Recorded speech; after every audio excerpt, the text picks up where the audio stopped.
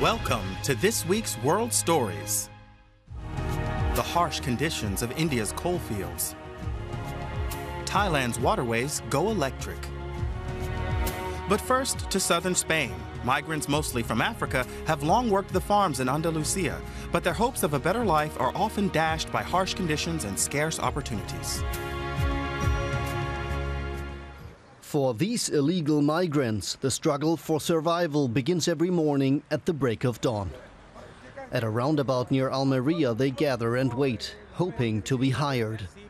Working in the nearby greenhouses is their only source of income in a place where they believed they would find wealth and freedom.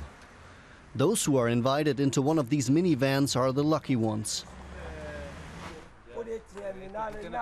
Social worker Jose Garcia wants to warn the migrants about exploitation. He and his colleagues from the Andalusian labor union say illegal migrants are particularly vulnerable. Handing out flyers, he wants to inform them about their rights. For one day, you're supposed to earn 46 euros and 72 cents, only 8 hours of work. These illegal workers here might not have any documents, but they do have rights. We want to let them know that the Spanish law is protecting them and about the minimum wage they're supposed to earn and the conditions they should demand. But it's hard to demand your rights if you don't have documentation.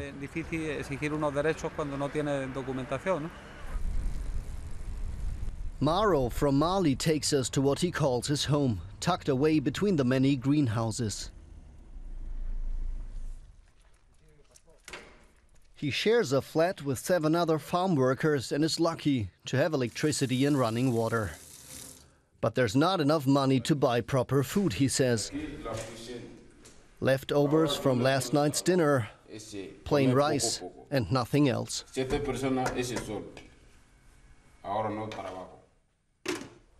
Further down the road we find an abandoned house, home to a group of Moroccan migrants. 18-year-old Youssef invites us in to see how they live. The hygienic conditions are poor. They have no running water to wash their clothes. These containers are what they use to shower. We wonder why Youssef stays here in these conditions. He says life in Morocco was as bad as it is here. But after 3 years as an illegal alien, he can get an official residence permit in Spain. At night, the Spanish Sea Rescue Service saves 54 young men from sub-Saharan Africa. The dream of a better life is what brings them to Europe. And in this very moment, everyone on board believes they're going to achieve exactly that.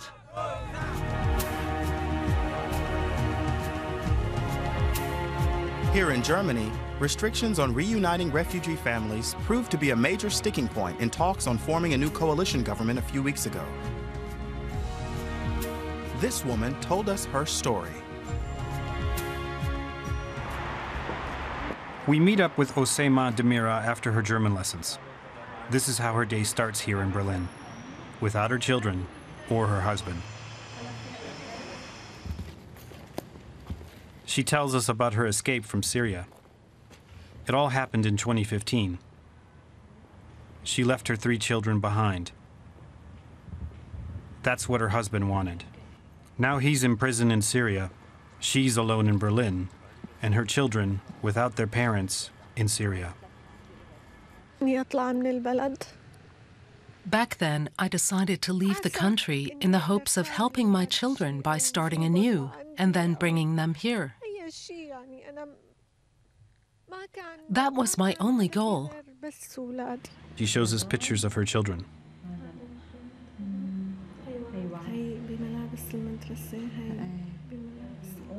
That's her son and 2 daughters with their grandmother.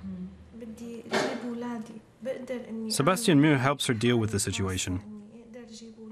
He's had a lot to do since 2016. That's when the German government stopped refugees like Osema from reuniting with their families. It was supposed to only last for 2 years, but now the conservatives want to extend the suspension. That simply means that families are separated for years, that parents are separated from their children, that spouses are separated for years, for a period of time that has no definable end. And this is very hard for families to deal with. It's catastrophic. In the center, Osema shows us her favorite passage in the German Constitution, Article 6, the special protection of marriage and family. Since the telephone lines to Syria are disrupted, all she has are photos.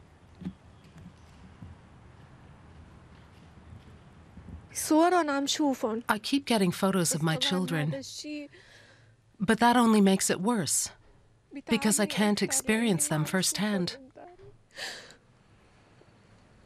Her last hope is German politics. Osema hopes that someday she'll be allowed to live a life in safety, together with her children.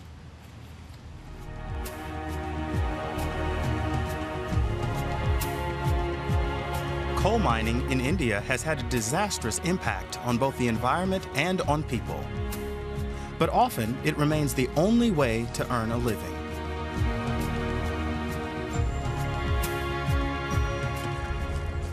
Savitri Matho is 17 years old. She scavenges in the coal mines of Jharia.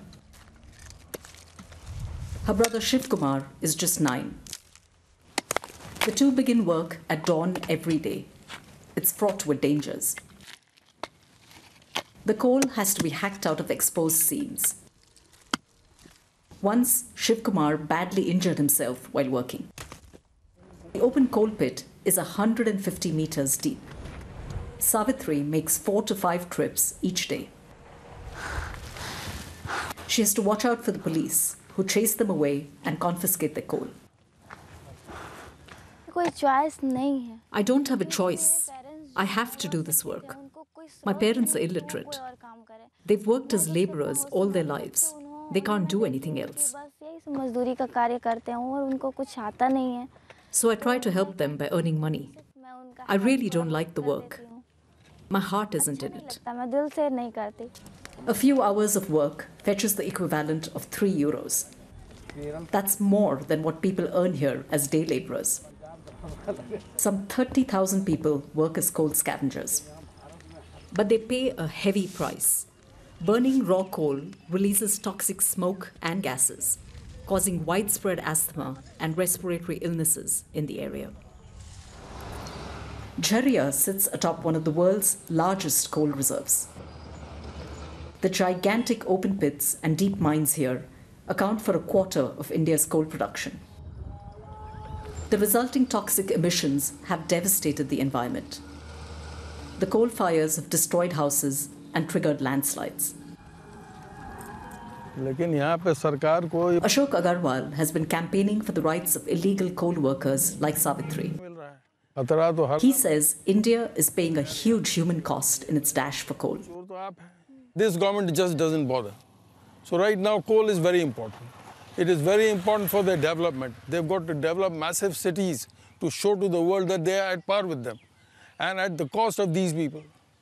There's a huge amount of human beings who are going to be deprived of whatever even there's some or the other eking out a living. That will also go. Savitri is determined to find a way out of the coal mines. Scavenging also helps pay for college.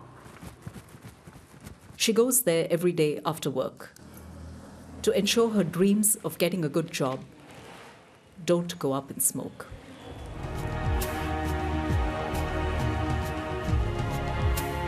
Our last report takes us to Thailand, where diesel and petrol engines power traffic on the rivers and canals.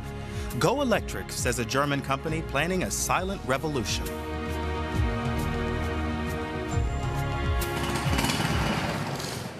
They might be iconic, but they can be quite a nuisance as well. On Bangkok's canals and floating markets, longtail boats are not only a familiar sight, but a familiar sound as well.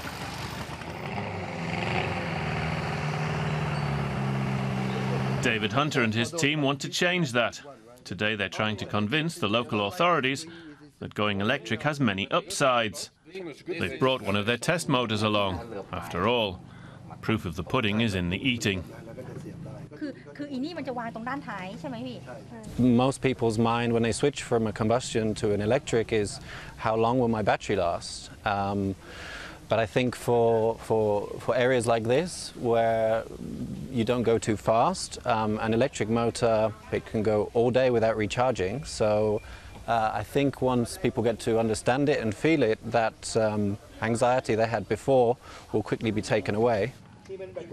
Before they can go for an e-spin, the conventional motor needs to be removed. Then the much lighter torpedo engine is mounted to the boat. It only takes a few flicks of the wrist.